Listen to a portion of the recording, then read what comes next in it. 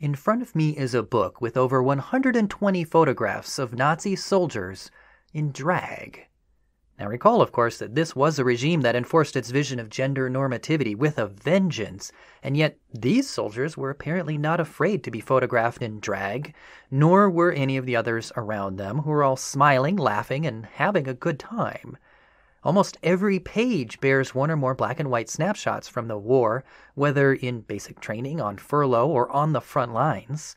And the regalia of the Third Reich is unmistakable, and every one of them shows at least one soldier, sometimes whole groups of them, wearing skirts, dresses, headscarves, bras, coconut bras, or lingerie. None of these are professionally done photos. They're all candid shots from everyday soldiers, apparently chronicling what really went on in the common rank and file. So what are we to make of all this? Was the Nazi regime more diverse than we ever thought? Or are these soldiers just letting off steam with a game of dress-up? Or is there something more insidious lurking here? A policing of gender boundaries through the very act of crossing them? That's what we're talking about in today's Short Shorts episode. I'm BT Newberg, and this is the history of sex.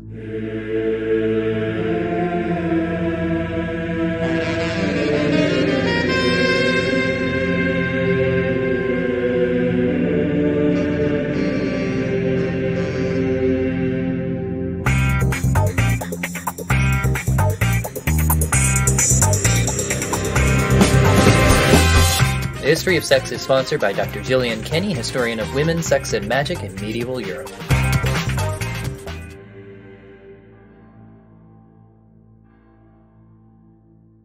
Hey folks, today we are going to be discussing certain photographs, which are of course visual, while this podcast is an audio medium. So I will describe them as best I can where relevant, but we will also post them for you to view in the episode post on our website, which you can find at www.historyofsexpod.com. All right, time for today's Short Shorts. Short!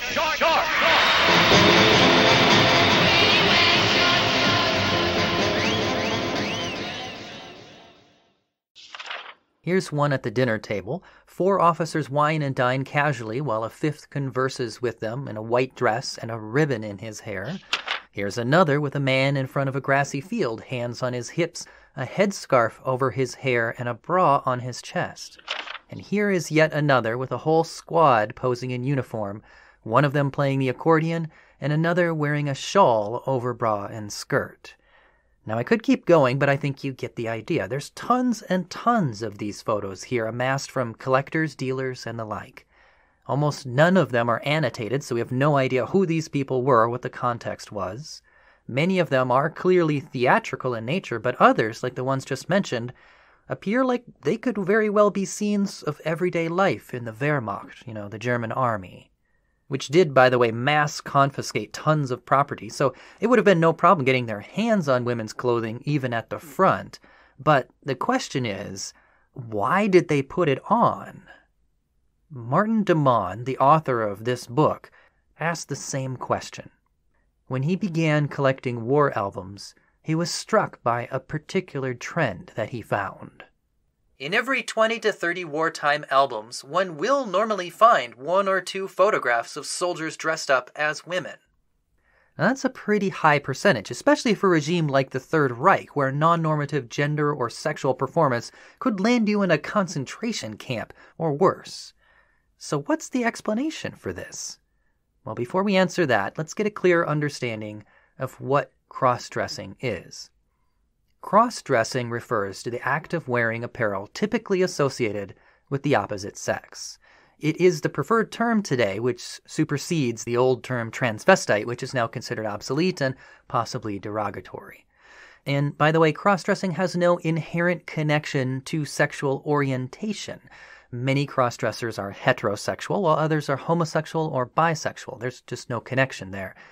And nor is cross-dressing necessarily connected to transgender identity. Transgender refers to those whose gender identity differs from that assigned at birth, whereas many cross-dressers have no such beef with their assigned gender. Now, in many cases for transgender people, the journey to full expression of their true gender identity may involve dressing in clothes opposite to their assigned sex. So being transgender and cross-dressing do often go hand in hand for many, but not for all. Another person might be perfectly comfortable with their assigned sex, yet gain sexual gratification by transgressing it with the clothing of the opposite sex, or what have you. In fact, reasons for cross-dressing can be quite varied, sometimes without any connection to sex or gender at all. One reason is for the theater, for example, such as in Shakespearean England, where only men were allowed to be actors, and so female roles required men to dress up as women. And another reason is disguise, in order to avoid detection or sometimes to obtain entry into areas of society forbidden to your sex. You might put on the garb of the opposite sex. Many women over the ages have done so to join the army or to attend medical school, for example. These types of cross-dressing are motivated more by the situation, while revealing nothing particular about who a person is deep down. But what I want to focus on most today is that deep down aspect, cross-dressing that expresses something about who you are. It might be an expression of gender, or a realization of sexual desire, or another reason, but regardless, it says something about you as a person. I want to know, are any of the soldiers in Dammann's photographs actually deep down cross-dressers in this sense? Or are they all just situationally motivated, playing dress-up on a whim, or perhaps even to mock actual deep down cross-dressers? And how can we know? How can we tell the difference by looking at these photographs? Because, gender performance is a particularly complex aspect of human behavior, and that's what interests me most today. Are these photos of theater, disguise, or identity? Or could they be all three at once? Many of the photos are clearly theatrical in nature. Sometimes you can even see the improvised stages, sets, and backdrops. And yet, that doesn't necessarily mean that there isn't some expression of identity going on as well.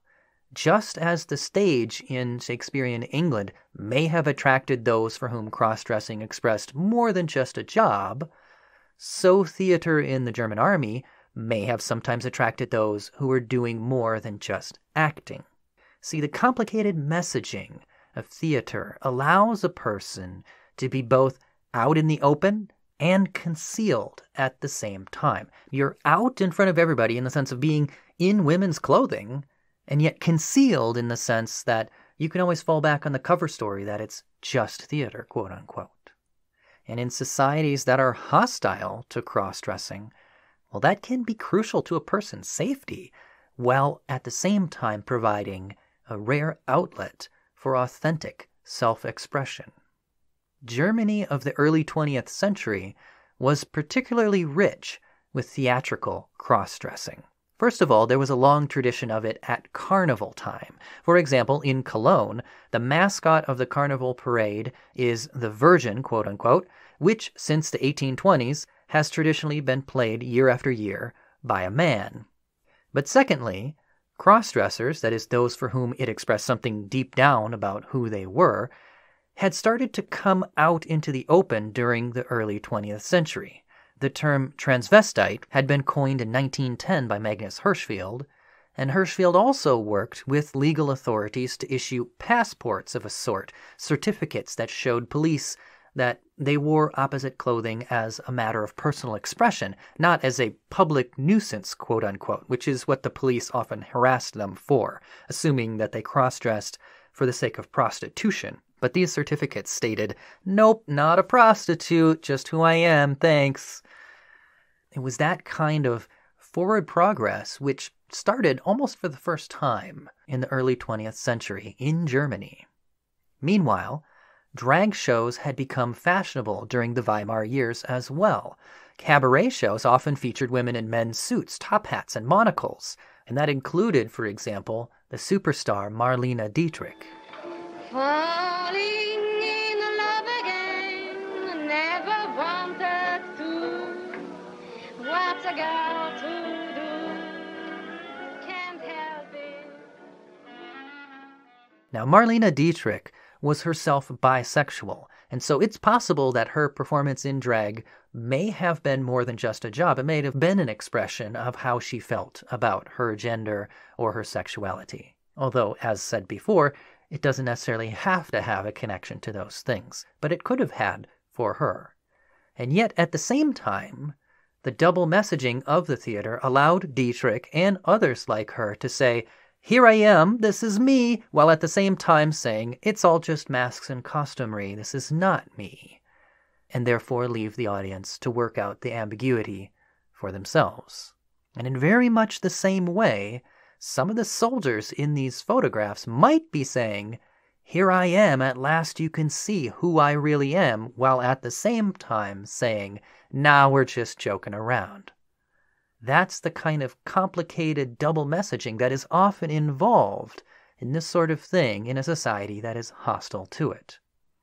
Now, in addition to the complicated messaging of theater, there is also the subterfuge of disguise that sometimes motivates cross-dressing. Now, it's probably not too likely that any of the soldiers in women's dress in these photos are actually women or something like that. I kind of doubt that any of these people are attempting to disguise their real identity. It's pretty clear they're men.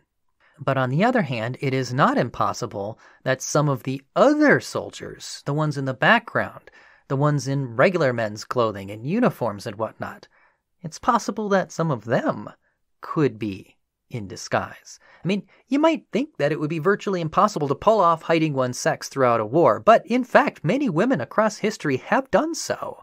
So it is possible that someone here in this book could be doing it too. One photograph in particular does draw my eye in this regard. Again, go to our website to see what I'm talking about, but here it is. I'll describe it to you. It's a party scene focused on two dancing couples, and then there are others around them watching. The female partners in the dancing couples wear skirts with headscarves, but they are very clearly men. So that's what draws your eye initially. But then on second look, wait a minute, look at their partners, the ones that are in men's clothing. One of them is clearly a man, but the other one has an extremely girlish face now that you look at it. And it's possible that it's just a dude with a girlish face, but it could also be a dudette passing for a dude.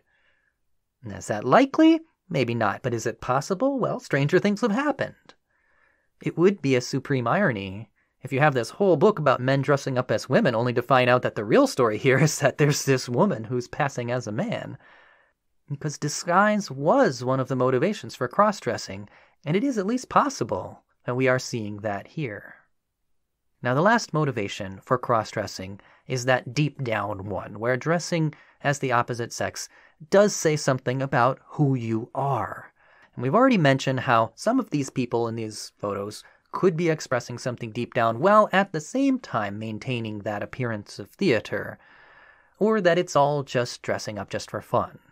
And honestly, most of these photos probably are just for fun, quote unquote, although there's a second, more insidious aspect of that we'll get to in just a second. But for now, I just want to make the point that it is possible that at least some of these people are really expressing something internal to themselves. And if that's the case, then there's an even more interesting question to ask. Is it possible that any of these individuals in these photos were completely out in the open, even with their squad mates, about their true sense of gender or sexuality, wearing women's clothing as a statement of their identity? And in that case, did their squad mates accept them for who they were, happily posing right alongside them in these photos, all hunky-dory-like? Because after all, not everyone fell for the ideology of the regime. The Wehrmacht, or army, was far less indoctrinated or Nazified compared to more brainwashed branches like the SS. And moreover, there was a very recent tradition of tolerance toward alternative genders and sexualities, which would have been experienced firsthand by any soldier over the age of about 20 or so. They would have lived through that Weimar era. And finally, indoctrinated or not, bigoted or not, what really motivates a soldier in the end is not so much that ideology coming down from the top, but really loyalty to the soldier next to you, loyalty to your squad mates, the ones that are going to keep you alive. That's what really motivated soldiers during this war. Not every Nazi soldier was as racist or bigoted as Hollywood likes to depict. Many were just tipping a nod to the ideology while just trying to keep their head down and get through it. So yeah, maybe there were rare instances where, Nazi or not, compassion and acceptance actually broke through, and cross-dressers could be out in the open for real. And yet, the Third Reich was a place where this stuff could get you killed. And posing for photographs basically handed the evidence right over to your accusers. It only takes one person to narc on you and then you're dead. So anyone who would take that kind of gamble would have to be a brave soul indeed. Maybe they felt that they were going to die anyway. It was war after all, and so why not? Eat, drink, and be merry, for tomorrow we die. At least you get to be authentic for once in your life before you go. So why not? So yeah, it's possible that at least some of these photographs of soldiers might show completely out in the open, no deception, no double messaging, cross-dressers with squad mates who accepted them. But few can muster that kind of courage, I can say that. So I guess call me cynical, but I doubt that that's what we're seeing here in the majority of these photos, if not all of them. More likely, in my opinion, is something much, much darker going on here. Now, I mentioned before how the innocent game of dress-up might not be so innocent after all, and here is where we get to the insidious part. The policing of gender boundaries in any society, anywhere, even today, is a complicated thing that can condemn at the same time that it enacts the very thing that it condemns. Now, let me break that down for you by using an analogy. When I was in high school in the 90s, it was totally common for guys to call each other gay and even to put on a femi voice and mannerisms, but everyone knew that they didn't really think that they were gay. Rather, they were making fun of gays. It was a callous, insensitive mockery that made it clear to everyone around them that it was not okay to be gay. So it condemned the thing at the same time that it enacted it. That's what I mean by that. So you can't necessarily just look at the ones that are performing this gender transgression. You might have to look at the ones behind them. The ones in my high school calling each other gay weren't the gay ones. If you wanted to know who was really gay, it was probably the one that was acting totally straight, the kid in the corner. The play acting of a femi voice and mannerisms by straight guys reinforced the social boundary that kept those people in the corner, desperately hoping that attention didn't land on them. And in the same way, I suspect that a large percentage of these photographs actually show gender policing more than gender transgression. The game of dress-up, just for fun, quote-unquote, actually highlighted the rigidity of gender boundaries by exposing the supposed absurdity of crossing them. These soldiers were, in fact, enforcing normative gender and sexuality by treating anything else as stuff only fit for laughter. Now, is that to say that they just woke up one morning and said, hey, you know what'd be fun today? Let's police some gender boundaries. No, it's not as conscious as all that. Likely these soldiers didn't even consider what their acts meant for gender boundaries. And see, that's what makes it so insidious. You don't even realize that you're doing it when you do it. You may not stop to think how it might make someone else feel for you to put on the opposite gender's clothing just for fun. And if you think of it at all, you might say, bah, they're just a minority, no need to worry about them. Or, yeah, but no one here is like that. But you don't know. And there was that one photograph, after all, of the male dance partner who looks like they might not have been male after all. What you might intend as just fun might be for the person next to you a message of rigid gender boundaries and condemnation. I'm sorry to say it, but I suspect most of the soldiers in Dammann's photographs here probably show this kind of situation more than anything else. Far from compassionate acceptance, I think most of these photographs probably display a callous insensitivity. And seen in this light, the photographs appear very different. At first glance, we're tempted to identify with the apparent bravery of those in drag, but on closer inspection, it might actually be those in regulation uniform desperately trying to blend in who might deserve our attention most. It's really impossible to say in the end who was who and what their intentions were here. But of all the possibilities discussed, from theater to disguise to identity to mockery, I think most of them are probably mockery, but in some of them, it might be more. And indeed, some may even be all of the above. That's just how layered and complex gender performance can be. That's what I take away from this. And that says something about how we might choose to look at gender in our world today. Things are much more open now than they were in the Third Reich, a lot more open, and gender boundaries are far less rigid. Cross-dressing and gender bending might be an expression of who you are today. It might be a statement of solidarity with such people, and it might even just be an exploration of the new possibilities available in these kinds of times. Like, heck yeah, gender fluidity, rock on. But it can also reinforce gender rigidity if the game of dress-up becomes a mockery. So it's important for us to stay on our toes, even today, and pay attention to what's really going on, whether we're talking about a photograph from World War II or your average party today. It's worth considering, because I do remember more rigid times, and I'm not so fool to think that such times could never come again.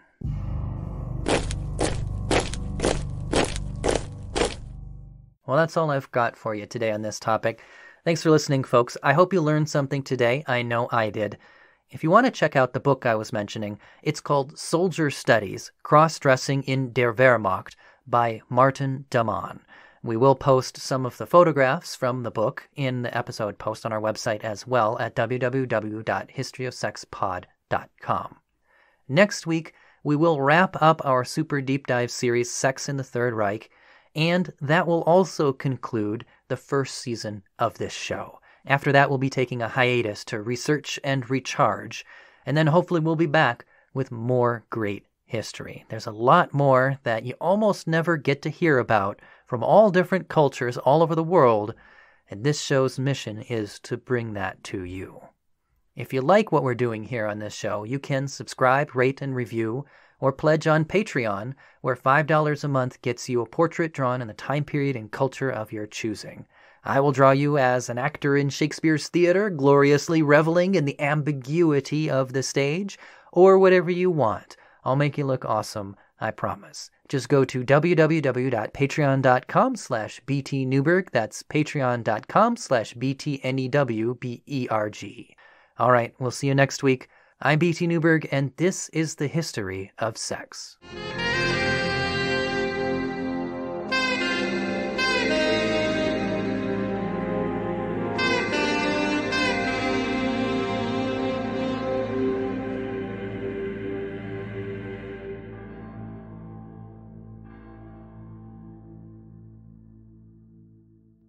Podcast theme music mixed from tracks by Kevin MacLeod. For additional credits, references, photos, and more, see our website at www.historyofsexpod.com.